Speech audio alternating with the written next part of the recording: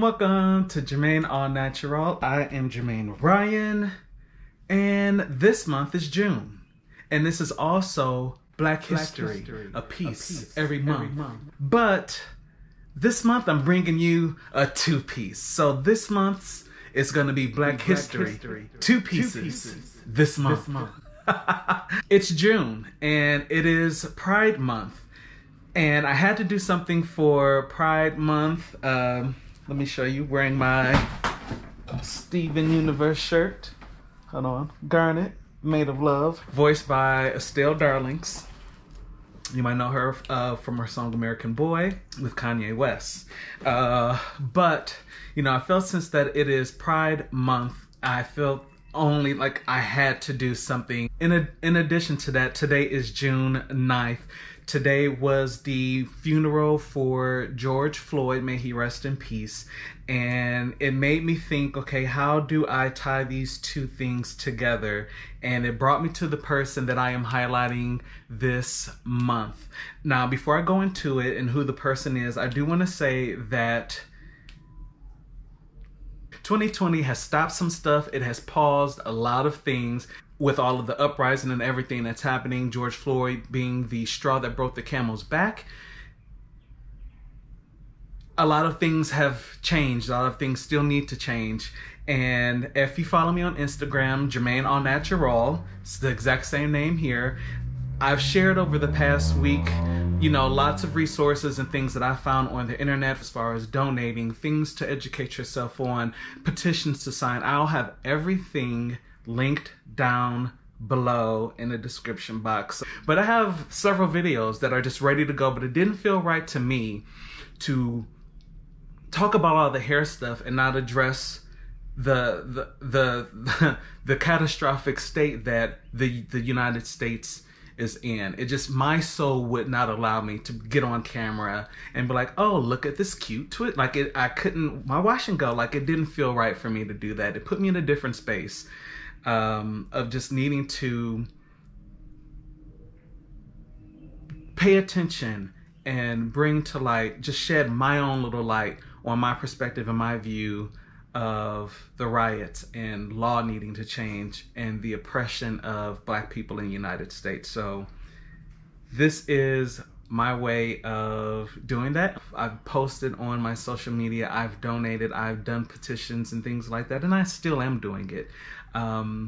I just needed to address it and to, you know, kind of get this off of my heart. I'm an eternal optimist, so I'm aware of everything that's happening, and I know that in some instances, sometimes things need to get burned down, you know, in order for an underlying issue that's been swept under the rug to now be brought to the forefront. Like I personally, like I said, I'm an eternal optimist. So in lieu of sharing videos and things like that, if you visit my Instagram, mine is mostly made up of resources. How do you deal with this mentally?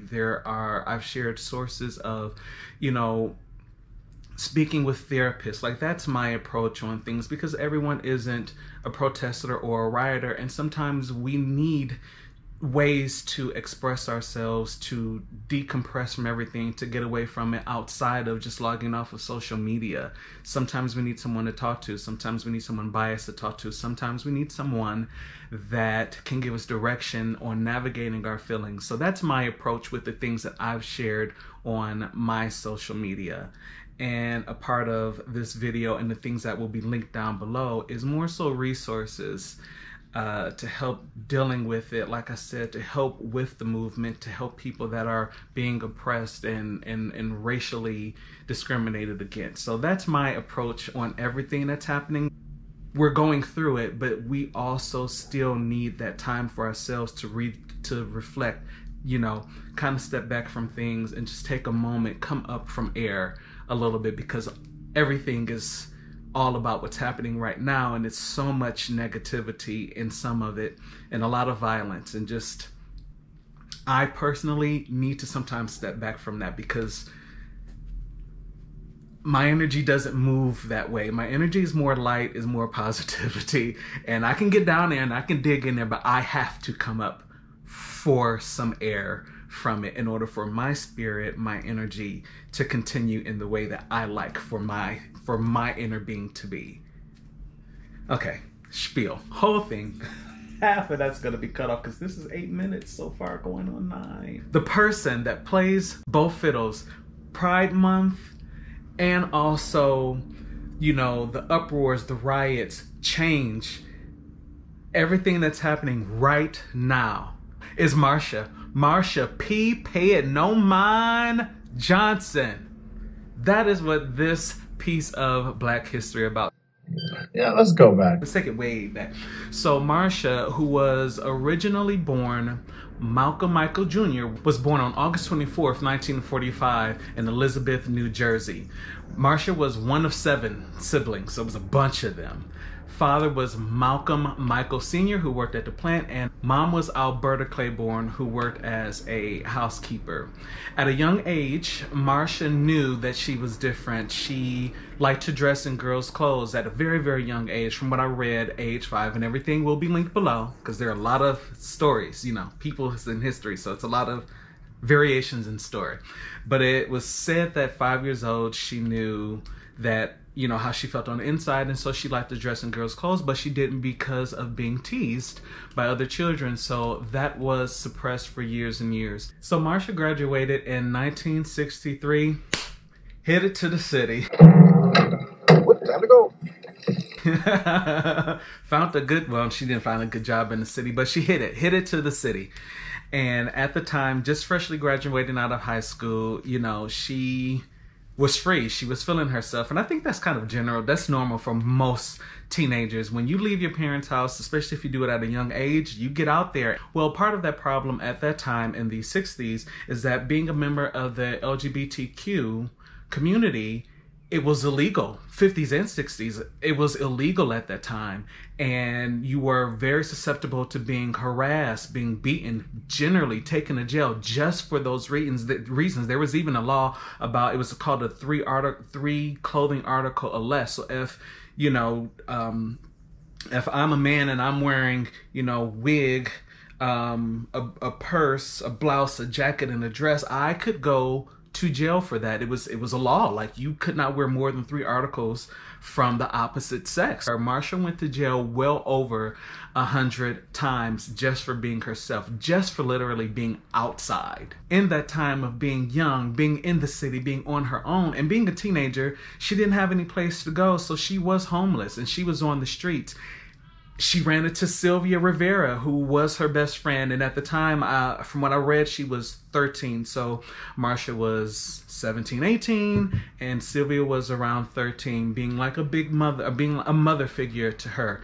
The two were best friends at that moment. And by them both being young and being on the streets and in New York, they did what a lot of runaways and throwaways did at that time. They hit the stroll. And to make money. In the years leading up to the famous Stonewall riots, Marsha and Sylvia were staples in the Village, Greenwich Village, and the streets of New York. Sylvia, boisterous and loud, screaming equal rights. And you had Marsha that was there, warm, passionate, this motherly figure, you know, head normally in some type of elaborate sequin wrap or a crown of flowers, you know, for her hair. Like, that's like staples. And along the way, finding these other throwaway kids, these runaway kids, you know, everything that I saw showed that, you know, she had this warm spirit, this beautiful warm smile, and her smile was warm and very beautiful. But she was a mother. She was a mother to all of these people, making sure they had food, making sure that they had clothes if they needed it, giving them change. Whatever change she had, she gave them. If they needed the clothes off of her back, she gave them to them. Then, June 28th, 1969 comes along. Stonewall Inn Bar. So at this time, the Stonewall Inn Bar was run by the mafia, as a lot of the gay bars at that time were, as a level of protection, but they were also blackmailing people, down low politicians and things like that. And at the same time, they were all male bars. Because of both of those reasons, these bars were normally rated well. June 28th, they decided to raid the Stonewall. This was the night to raid it. This is where the story gets...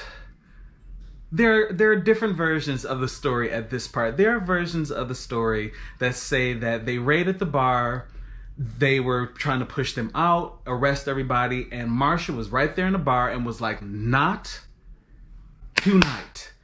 Threw a shot glass, and that's where everything jumped off. Now, there are other stories that says that it was a brick that she threw. There's another story, and it is alleged to be Marsha's testimony of the night, where she said that she wasn't there. She was uptown, I believe it said, or believe she said she was uptown and heard about everything and then came down to the Stonewall. Stuff was already inflamed. So either way, she was right there in the middle of everything happening. Now, as the story goes on into that night, June 28th, that night, and going into the riots the next few days, another few variations of the story. I've read where the riots went on for 3 nights. I've read where the riots went on for 6 nights. Either way, both Marsha and Sylvia were catalysts. They were right there in the middle of everything, leading these riots and leading the protests and everything that was happening. They were tearing New York up. Burn it down for their rights, just for their rights, just to be humans, just to be able to walk down the street without being harassed, without being beaten, without being taken to jail.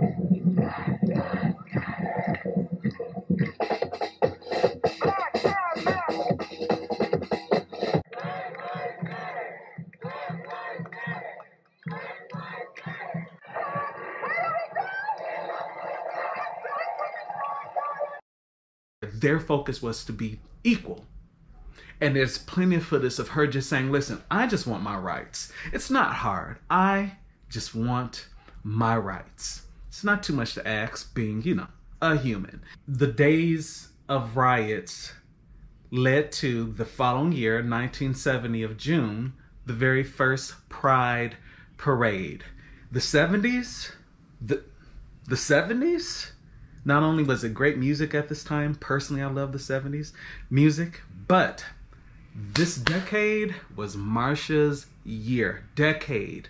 How many people do you know can say they rode a high wave for a decade? To list several of the highs of the 70s that Marsha had was, one, she developed the GLE, which is the Gay Liberation Front. She did this in New York, and it grew. It grew to develop chapters in Paris, chapters in London, chapters in A. So it became a, kind of a global thing. Sylvia, her best friend who was there going through all of these riots, she developed STAR, which was the Street Transvestite Action Revolution, which to date, the T has been changed and is now the Street Transgender Action Revolution. Marsha was there with her, and as her best friend, she was backing her, but that was Sylvia's baby. But also in the 1970s, particularly in 1975, Marsha was photographed by Andy Warhol. She was part of his portraiture series, Ladies and Gentlemen. Also, from what I read, is that there's this impossible to find Earth, Wind, and Fire album that she is the cover of. In one of the articles that I read, it was a quote from her nephew, and he was DJing in New York, and he said he was pulling out a Earth, Wind, and Fire album, and he saw Marsha, like his aunt was on the cover of this album. I searched, I wasn't able to find it. Hopefully somebody can find it. If you do, share it with me. Share it on Instagram, DM me on Instagram. She was also a member of the drag performance Hot Peaches, which toured America and Europe. So she was definitely known around the globe. So with all of these events that she has going on, she still was active. She still was an activist, and her activism went on from the 70s into the 80s. She was aligned with the Daughters of Bilities, I think it's Bilities, Bilities,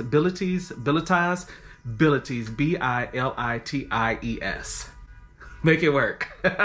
This was the first national lesbian organization in the United States. It was a private organization, but it was the first one in the United States.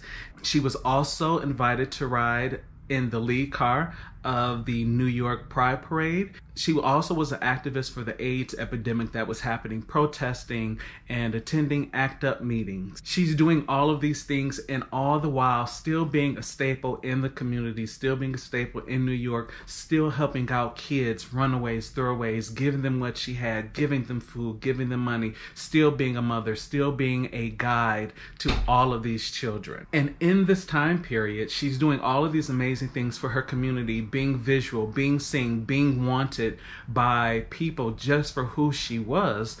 She also still was doing this while suffering from a mental illness and having mental breakdowns. July 6th in 1992, Marsha's body was found in the Hudson River. It is still a mystery as to what happened to her, but initially finding her, the police said that it was a suicide. There were many accounts and statements from her family and friends that this definitely wasn't a suicide, not with the life that she had with her, not with everything that she had going on. And in the 2017 documentary, The Death and Life of Marsha P. Johnson, you'll see Victoria Cruz, who is a trans woman, opened up started doing some work on her own, got them to reopen the case, and it's still a cold case, but through a lot of facts, through a lot of interviews with people that she knew and that were around at the time, which this documentary is on Netflix. It is the Death and Life of Marsha P. Johnson, 2017 documentary. They found that she found that with all of the evidence that she found, it was very unlikely that it was a suicide. And with everything that she presented and took to the authorities, they then changed her death from suicide to a murder. The case is still open. It's a cold case at this point, but it is still open, I believe. And hopefully, there will be more that comes of it, because there was a lot of evidence and a lot of things that she did find surrounding her death. So Marsha P. pay it no mind, which she was known to say to several people when they asked about if she was a man or a woman. And it was even mentioned that she even said it to a judge once. So Marsha P. pay it no mind Johnson was my piece of Black History this month, highlighting Pride Month and why there is a Pride Month, and also the revolution that her and her best friend Sylvia Rivera, a Latin woman, another person of color, sparked in order to get the change needed in this country for people of the LGBTQ community to have and to start getting equal rights that everybody else had. So once again, everything will be linked down below. There'll be articles. Make sure you go to Netflix, check out the documentary. There are a few other documentaries that are about her that you can look up. I feel like her story, just with the bit that I shared with you, is very important to this month in celebrating Pride, and also an example of sometimes the peaceful things are okay for a while, and there are times where you have to go beyond the peace to get things done. Sometimes a protest is needed. That's all that I'm saying. Sometimes people need to get out of the street and shout that they need equality, which you shouldn't have to do, but sometimes it is necessary. Look out for the second Black History, a piece every month. Well, this month, Black History, 2 pieces this month. And also look out for, our regular videos on hair and, everything else to come back up again. And once again, everything will be linked down below for resources. All right. Leave comments below. Let me know if you have any more details on Marsha P that maybe I left out. Let me know if you've seen the documentary. Make sure you like this video. Thumbs up, thumbs up, thumbs up. Subscribe, subscribe, subscribe, subscribe, subscribe. Punch the notification so you can stay abreast of when I post my videos, and I will see you in the next one. Until next time.